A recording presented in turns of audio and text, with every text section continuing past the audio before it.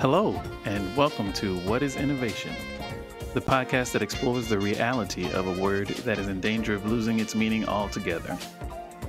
This podcast is produced by Outlast Consulting, LLC, a boutique consultancy that helps companies use innovation principles to solve their toughest business problems.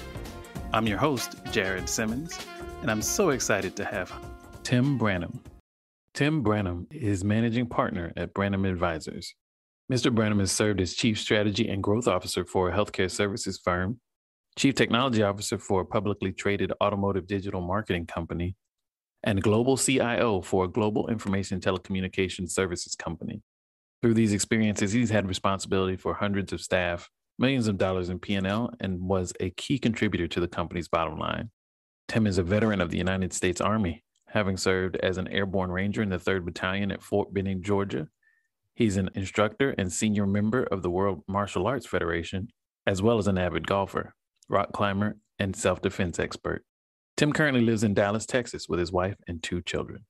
Tim, I am so excited you're willing to join us on the show today. Thank you so much. I'm looking forward to the conversation. Thanks for having me. I'm looking forward to it as well. So why don't we just dive right in? Tell me, in your mind, what is innovation? So I knew that question was coming because I'm a big fan of the show. So of course, I had to write it down so that I don't screw it up. But really thinking through it, I think, over 35 years of working in innovation from private sector to public sector, I think innovation, it's a system of change. It's based on measurable, demonstrable, positive impact. And that impact could be profits, could be defining new markets, could be products, or could be even new customer segments.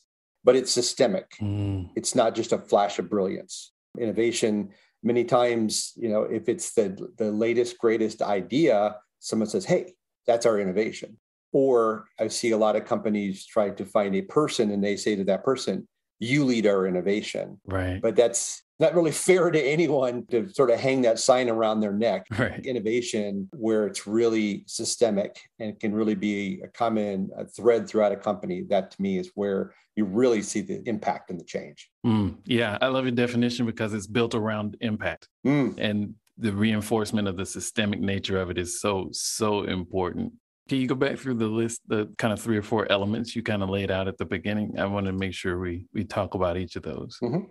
The easy one is profits, right? And I've worked for a lot of large companies, and the sort of the first measuring stick is always profit. Yeah. And I had an interesting conversation with one of my customers even this morning, and they were talking about how it's really difficult to get funding for innovation.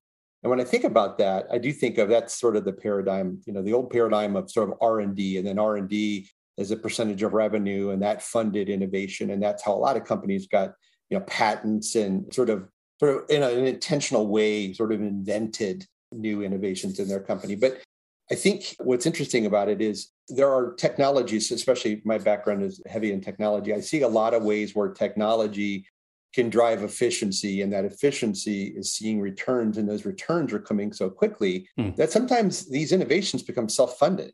Yeah. And so you create a roadmap, a self-funding roadmap of innovation. And so then you're not really going out to a board and you're saying, give me $1 million. I want to innovate.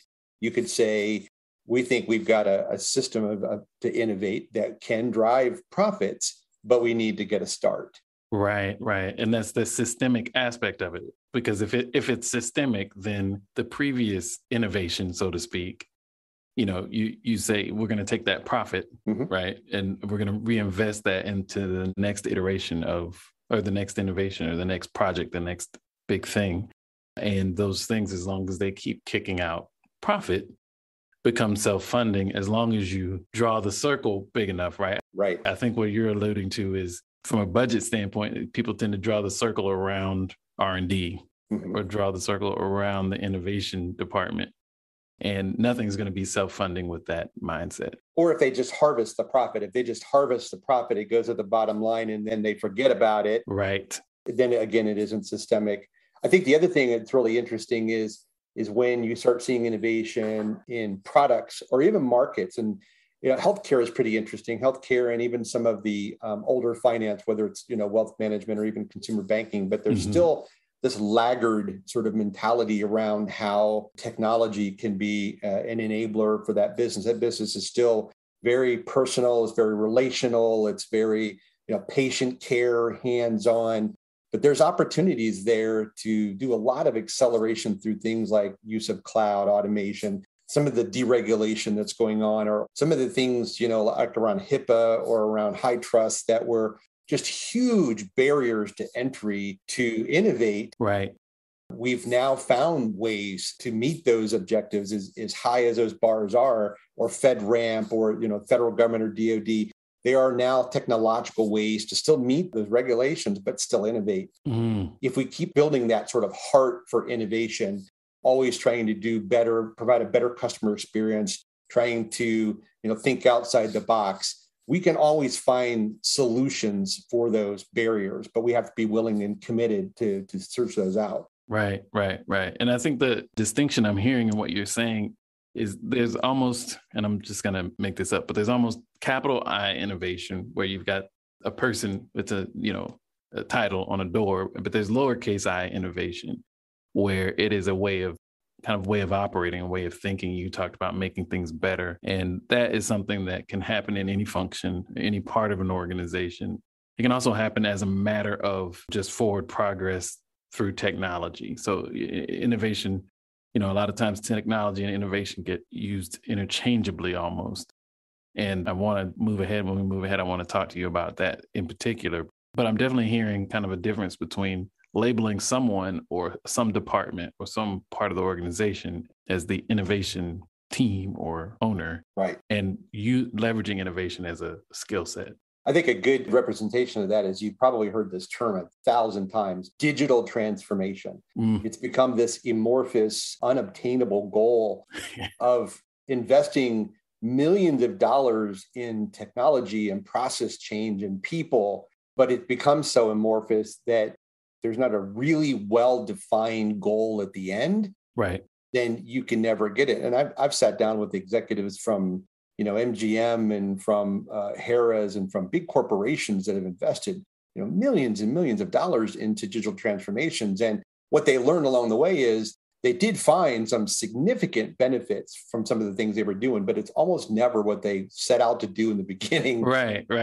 And I think it kind of goes with the innovation thinking, which is it measurable? Mm-hmm. Can you demonstrate success? And can you demonstrate measurable success early and often throughout the process? Because we are no longer in that thinking where we can wait 7, 8, 9, 10, 12 months for a project to finish before we see a result. Right. We need to know that our money is getting a return, in days or weeks. And sometimes, that's kind of the whole agile nature of business these days is I want to see something every 2 or 3 weeks. Mm-hmm. And it's tough to do that with technology. You can do that with business, with process. I think you could do that with customers and products.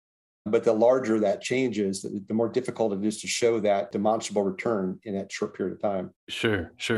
If I think about digital transformation, because I see that phrase a lot, I know you live in that world that have to deal with that phrase a lot. Mm-hmm. How do you help people think about digital transformation as it relates to innovation as a skill set? Because what I've found is when people say they want a transformation, what I hear them saying to me is, I want a process or structure that's going to keep me relevant, but which is slightly different from approaching your business problem with an innovation mindset. So how do you think about that? Well, you hit the nail on the head. I think part of it is the definition. You really have to define what that transformation is and what they intend for it to do, because it could be, I know that you do a lot like in CPG and supply chain, and it could be, really improving a process from, the bill of materials to finished goods to shipping.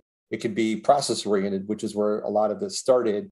And those processes started to be manifested into systems and workflow and robotic automation. And, and it just seems like there was just always a better mousetrap to sort of do those processes. But you can't decouple from the knowledge of those industries and those processes, because that's where you're going to find the efficiencies, especially in the digital transformation. What's challenging about that is it doesn't impact any one department. Right. Like I do a lot of digital transformation that are related to marketing.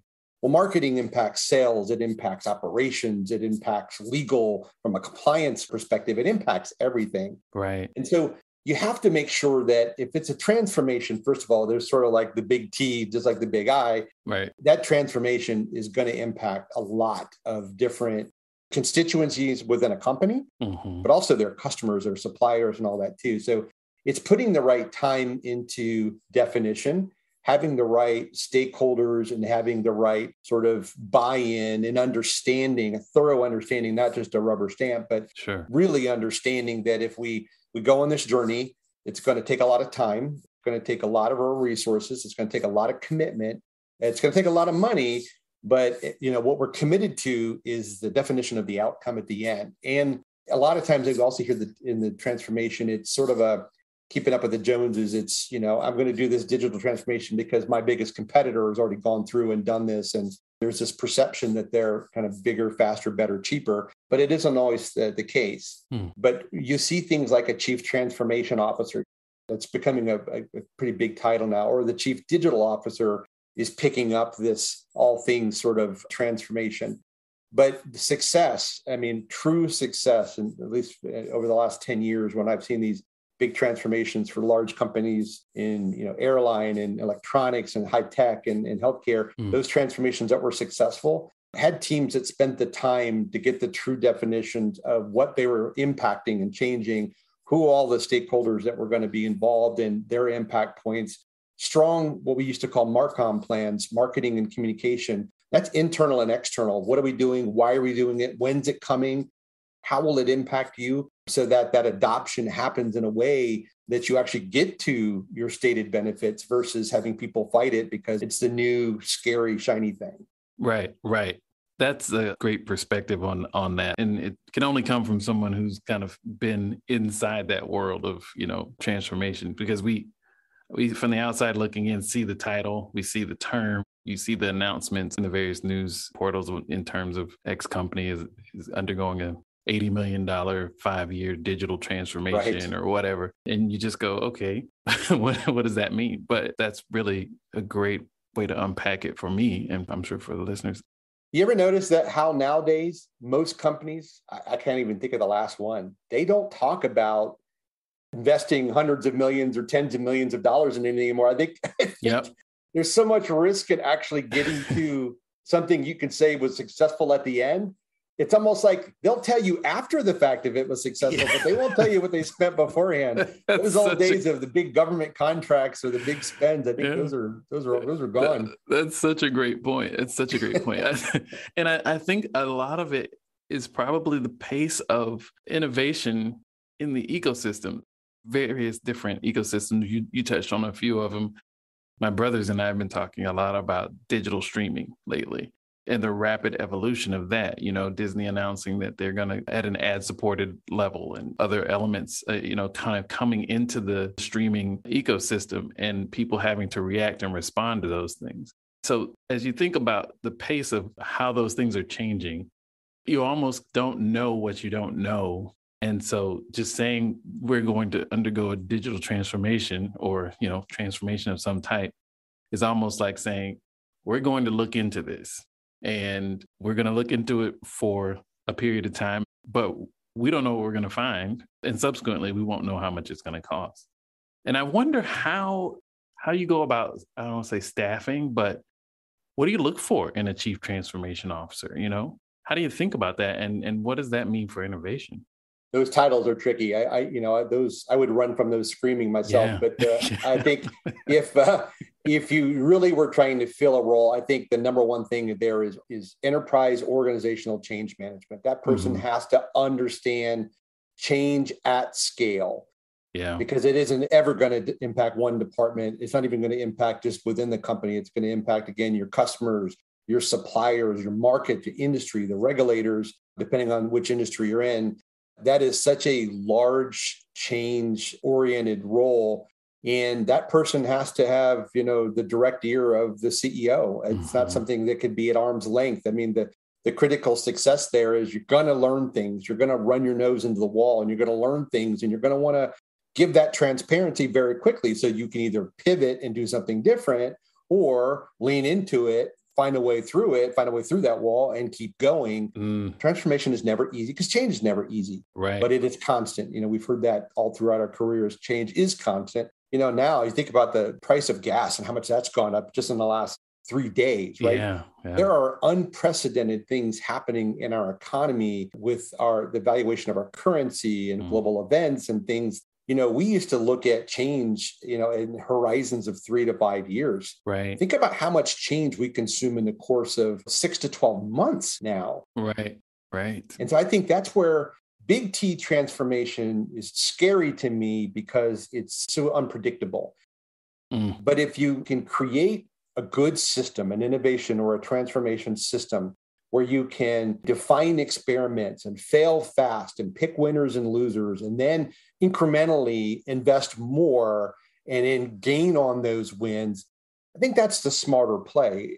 It's smarter to do that, whether it's a big company or a small company, because then you're building on success. Success will beget success, and you'll see that grow. And there'll be opportunities to maybe double or triple down and ramp that change much faster. Right. But you're doing it from a much better position of knowledge versus sort of going all in on, we're going to do a complete new website and complete new e-commerce, and we're going to digitize and, our entire supply chain, and we're going to do all these big, massive moves.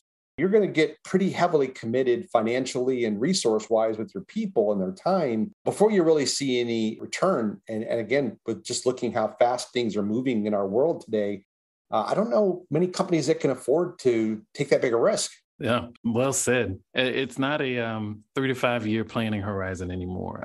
Yeah, I don't see us coming back to that world anytime soon. And I think the sort of unpacking of your definition of innovation led us to transformation and that discussion around, what does that look like and how does it relate to innovation? Now, I'd love to learn from you, what isn't innovation? That's an interesting question. And I've actually heard a few of your guests answer that. And I would say I sort of align with their thinking, and I probably can extend it on my own. What isn't innovation is iterative change or just adaptation for what's in place. Now, sometimes iteration and adaptation can add some pretty significant benefits. I'd say that it's the exception, not the rule, that you would find innovation via those means. Right. But what's tricky about innovation is you're looking for something, I'd almost look at it like a paradigm shift, trying to create a culture of there's no bad ideas. Right. As crazy as it might seem, we want people to feel that they've got a place to communicate, to register, to submit, these ideas and get their contact information and almost create a backlog that you can look through and prioritize and loop back with them and create this fertile ground where a good idea is going to come as a result of being in that form or fashion. But when you create it if you try to create innovation as this sort of against the grain, against the culture, we're going to do innovation, come hell or high water kind of thing. Right. If you try to force it, it almost goes against all of that creativity and ability for people to kind of bring their unfiltered ideas.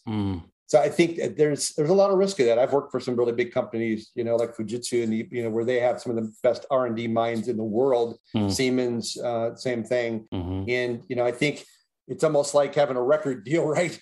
If you're going to spend $1 billion in R&D, you better come up with some pretty good ideas. Right. And I think there's got to be a lot of kind of weight on those people to come up with these massive sort of industry changing ideas versus, maybe again, creating this culture and this system where we know you've got good ideas out of 2,000 or 5,000 or 10,000 or 100,000 employees. If everyone submits 1 or 2 ideas a year, out of that, if we get 5 great innovations, that could do X for our company. I think that's where I'd love to see more business to sort of gravitate towards. I see. So less about the sort of incremental, iterative, step-by-step thought process and more around let's get all these ideas together and be really good at filtering and elevating and prioritizing to really suss out the value. More breakaway than bolt on. Yeah. Okay. Yeah. Well said. I got that. And that makes a lot of sense. And I think the sort of bolt-on approach almost carries a sort of a false sense of security with it. Because I think what you're bolting on to is something known, something understood, it's like, okay, well, if I'll just take this one step away from that and, I can still kind of see the shore, and I think that's probably the allure of the bolt-on approach. And, we can call this innovation. It's different. It's new, but you're not out doing the deep sea fishing where you catch the big ones. But if you're not careful, that becomes tech debt. What happens so often is they make an investment and then they add, and then they add, and then they add, because again, it's comfortable. Then all of a sudden, this is very inflexible, and to do simple things, it takes, takes an army to figure out how do we make this sort of kind of Frankenstein thing we just kept adding on to, shift and change into this new direction. So again, that's why I think we've got to get people to think it's okay to think of a completely new way to do something. It's even okay. I've been on this sort of rant lately about componentization, and especially in bigger enterprises, getting people out of the thinking of, I need to go buy this next new shiny thing. And it's usually a product, a software. I'm working in a very decentralized customer right now, and their field can go out and buy a CRM, or they could go out and buy a contact management or a telephone system. And that has just created this immense overspend in technology, but more importantly, an inefficiency where they're not really getting the benefit of a central customer point of view and being able to, market against the customers and see intent and see, product analytics and things like that. So I'm trying to work with them and thinking, if we could talk to the business in terms of what would you need to do your role better? Consume that, and then see, with all of the things that we've invested in, where can we best provide that service? Don't tell them that we're going to go buy XYZ software or XYZ system, right? But we're going to give them that service. We're service as a service based on our existing investments in our existing portfolio. It does two things. One is it sort of empowers the technology organizations within companies to learn the business better. Yeah. And it sort of frees the business to be bringing those ideas, because they're the ones talking to the customers every single day. Right. So everybody wins because they become more attuned to the ultimate goal, which is to make the customer successful, whether it's B2B or B2C. Right. That definitely moves everybody in the right direction. That's an interesting take. I wouldn't consider that a rant so much as a well-considered point of view. Yeah, I've whiteboarded. I actually bought an 8-foot whiteboard that pretty much the length of my room, because I'm visually impaired. If I can't see it, I don't understand it. And so I was whiteboarding for a couple of days until I finally was able to get a view that helped me communicate to multiple different people within the organization, from the executive suite down to the field. And when I started seeing the heads nodding, I'm like, okay, we must be onto something here, because everyone seems to be getting a good common understanding, and it's taking down hurdles. So it's a good thing. Yeah, that's a very good thing. And you can't have too long of a conversation about innovation without a whiteboard coming up. So, I can't anyway. Me neither. My hands start taking off on its own. Me neither. Mine is two-sided. So I am a whiteboard devotee for sure. Or just clarify for me and others, what you mean when you say tech debt? What does that phrase mean? Oh, tech debt. It's when you, instead of thinking of fresh new ideas, which may or may not mean fresh new spend of dollars, you feel like you're sort of, you've got to work with what you have because you've had it forever. And that could be technology. It could be, I'm trying not to get too technical, but it could be physical technology, routers, switches, hubs, networking equipment. It could be desktop servers. It could be applications. Usually it's applications where, I went out and bought SAP, and then I have to solve every problem now through the lens of SAP because we spent so much money on SAP. Right. Versus thinking, what is a problem we're trying to solve? Is it performance management, or is it a 360 view of our employees? Is it succession planning? These big software packages and platforms do provide a tremendous amount of value, but there are all these other small companies that are innovating constantly. I used to be a CIO when I was in the Valley, and you can only imagine, I had people knocking on my door pretty much every week. Right. And, things that we were trying to solve within our huge, massive invested technology base, they would come in and they would take a thumb drive, stick it in and say, hey, look what we just solved. And we're like, our minds are blown because, they probably had 20 or 30 developers here and offshore. They probably built this, in 6 months, and they're going to get their Series A funding. And it's absolutely brilliant.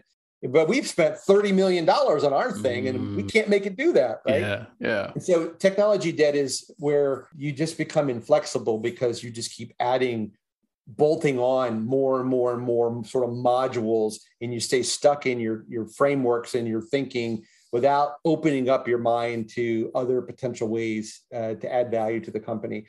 And I think it's getting a little easier, getting a little better for companies not to go down that path because of the use of things like APIs and service frameworks where you can really connect to anything. You can enrich your experience by connecting to these technologies versus having to go and buy multi-million-dollar softwares and own them and bring them in-house and then load them on equipment.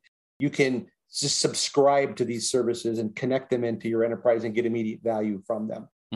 But there are your bigger companies that, your Fortune 500s are still strapped with pretty significant tech debt. Interesting. Thank you for that. It sounds to me like a form of sunk cost. Oh, definitely. In terms of how to think about sunk cost from an economic value standpoint. And, when the wires are laid and the software is installed and the trainers are trained and, thinking about unraveling all of that is probably a pretty daunting thought process. And today we just want to get to the outcome. We just want the trained person that can work the process, that can help us get more widgets out faster, help us provide a better customer experience. And that time just took longer and longer and longer when we kept adding things onto it. But now everything you can just about receive, about any software you need, is software as a service. Somebody else is maintaining the updates. Somebody else is maintaining the equipment. Right. You're just getting what you need, which is the value out of the platform. Yeah, well said. So we've kind of unpacked your definition of what it is, of what innovation is, talked a bit about what it isn't. Is there any advice that you would have for innovators out there? Definitely. Don't be afraid of it, for one. If you're in a company and you see lots of opportunities for innovation, but it isn't necessarily your role, I would say find people that are good coaches in the organization, that are eager for change, have a good reputation for communication and collaboration within the company, and seek them as sponsors. Could be very well that your idea or ideas or your ability to sort of help experiment and test could create a new role or opportunity for you, because many companies haven't figured this out. Right. Depending upon your industry, whether you're R&D centric or you're sort of B2C, sort of consumer centric, they're in the fight. They're in the battle. They're scrapping every day. They're not really thinking about some of the ways that they could really change the paradigm.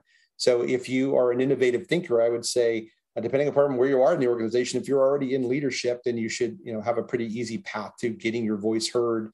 And then just have good, clear definitions. Again, it doesn't always have to be return on investment, but given the climate we're in, you're going to need to know that if you're going to be asking for money, that there needs to be some path to return. But you can also do things like mitigate risks or get access to new customers or take business away from your competitors. If you can clearly make a case that those things could be a great result as your innovation, you're going to be heard, because CEOs and CIOs, CTOs, CFOs, chief strategy officers, they're looking for any way to compete right now, any way to rise above the noise. Right. And it's going to take innovation to help them get there. So I'd say regardless of where you are in the organization, just seek that sort of a coach that's going to sponsor you to get the right visibility, and then go for it.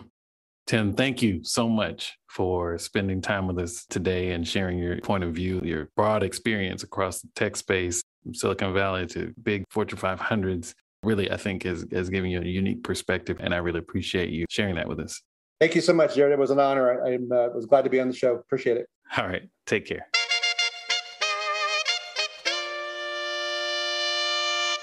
We'd love to hear your thoughts about this week's show.